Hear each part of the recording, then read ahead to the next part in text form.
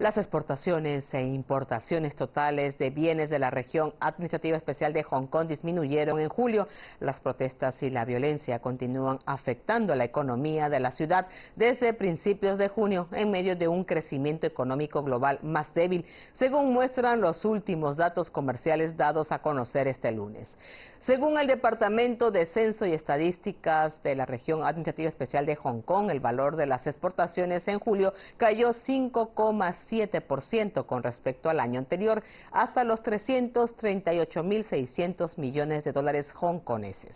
El valor de las importaciones disminuyó 8,7% interanual hasta los 370.800 millones de dólares hongkoneses, lo que resultó en un déficit comercial de 32.200 millones de dólares hongkoneses. El déficit comercial alcanzó los 276.800 millones de dólares hongkoneses en el periodo de enero a julio.